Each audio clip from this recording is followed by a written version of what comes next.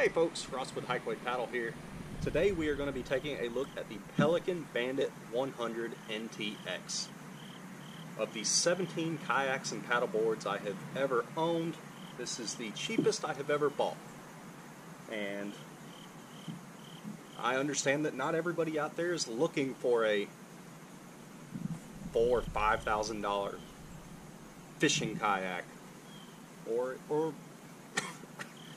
or even looking for a fishing kayak in general. So if you're looking for just a cheap way to get out on the water, get some exercise, enjoy yourselves, is the Pelican Bandit worth it?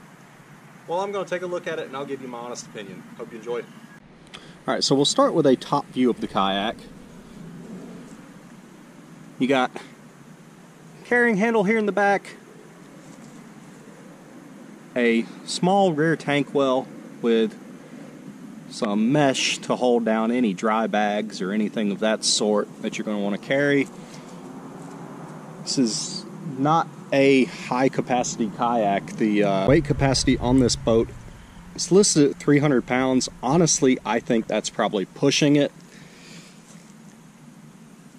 You have a seat here that, let's be honest, leaves a little to be desired. Very thin, very low backrest on it. It's not going to offer great support. You do not have any scupper holes under the seat, so water that gets under there is not going to drain any water that gets in this kayak you're going to be sitting in. For me, not a big issue. I like staying refreshed when I'm on the water, but depending on where you are, what time of year it is, you probably would prefer a drier ride. The scupper holes in the kayak are very small. I do not understand why Pelican makes these kayaks with such small scupper holes. It's not going to drain very efficiently. Got a small bungee cord up front here that can hold down another dry bag, dry case, anything of that sort. And again, very, let's say, lightweight carrying handles, but they work. And it also should be mentioned that this kayak is only 40 pounds. That's a huge plus. And anybody that's looking for this kayak is probably looking for something to just get out very fast and easily on the water. All of Pelican's kayaks are two-piece designs. I personally prefer the roto-molded kayaks that are one piece, but to each their own. Flipping the kayak over,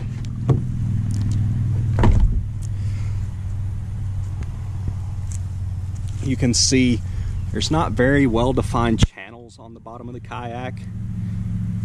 You have almost a pontoon style hull, but not much of one. You don't have a very aggressive keel on the boat, so tracking and stability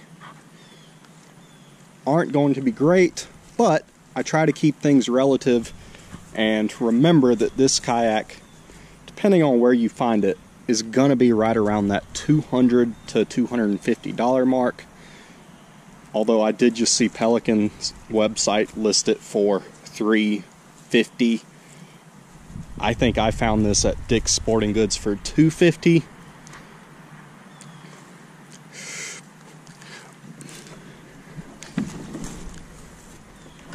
Flipping the kayak back over. Another thing I don't necessarily like about this kayak, you don't have a paddle keeper. I added one. That was the first thing I did when I bought the kayak. But it does not come with one stock. Another thing to mention in the cockpit area, you do not have adjustable foot braces. You have molded in foot braces that, if you're a small paddler, may not be an issue. I'm a 6 foot tall, lanky guy. It is a very uncomfortable cockpit for me. So, with that said, if you are a smaller person, maybe a female that's looking for a lightweight kayak to be able to throw on top of your car, throw in the back of a smaller SUV, something of that sort, a kayak this size is a great choice. Like I said, it's 40 pounds, it's very manageable. So, in that regard, I don't have anything bad to say about the size and weight of the kayak. Keeping in mind the paddler that is probably going to be looking at a kayak of this size and this budget point. So, let's get her on the water and see how she paddles. So, it is incredibly hard to film a paddling demo of a boat that has no camera mounts on it. And that is made even harder when you forget your chest cam. But, that said, it doesn't paddle terribly. It's certainly by no means the fastest kayak I've ever paddled. It's a 10-foot kayak. 10-foot kayaks are slow. They're not built for speed. Stability. I have a high center of gravity, being a taller guy. It's a little tippy. Smaller paddler, you're not going to have an issue. The seat. The seat is... There's no other way to say it. The seat is very, very uncomfortable. It is very flimsy backrest, very low backrest. A higher seat is worth its weight in gold, in my opinion, in a kayak seat. These metal framed seats on the market, yes, you pay more, but they make your time on the water so much more enjoyable. The boat turns well.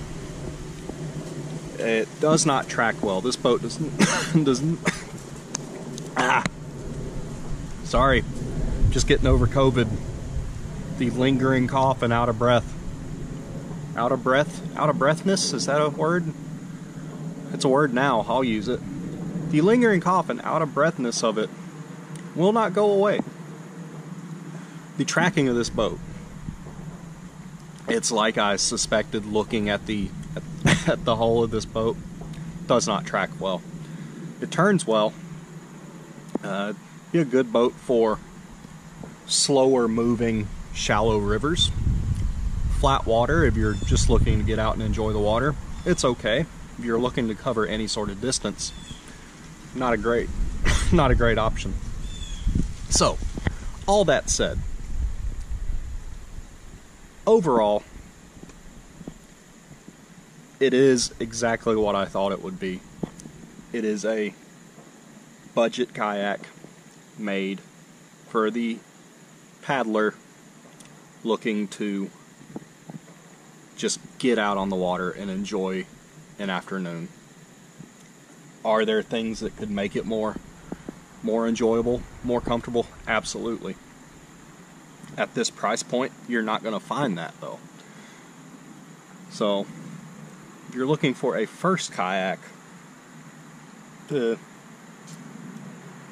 figure out if you're interested in the sport at all, probably not a bad option. If you're serious about spending some time on the water, I certainly recommend spending more. There are much better boats on the market for not that much more money, if I'm being honest. I'm a big fan of the Lifetime kayaks. I'm a big fan of Perception's boats. I have never been impressed with the build quality of Pelicans. That said, I know people who have had them for a long time and had no issues. The construction material also makes these boats very lightweight. That is a major plus. The price, major plus. But in my mind, the cons outweigh the pros. But ultimately, that's a decision you have to make for yourself. As with any boat, I recommend paddling it before you buy it, if you have that option. Reaching out to a friend that has the boat already, obviously. Reaching out on Facebook groups, social media to see if anybody will let you paddle their kayaks. A lot of shops have demo days. That said, the big box stores that you're going to find these Pelicans in don't offer that. But certainly don't think you should completely rule it out if it fits the criteria that you're looking for. So anyway, I hope you enjoyed the review. I hope you found it useful. If you did, be sure to hit that like button for me. If you haven't already, be sure to subscribe. I'll have more kayak reviews coming soon. I love doing this type of thing. I'm passionate about trying to help people get out on the water and enjoy a new sport. Kayaking is the greatest hobby I have ever found, and I highly, highly recommend it if you're interested. Thank you so much. Take care.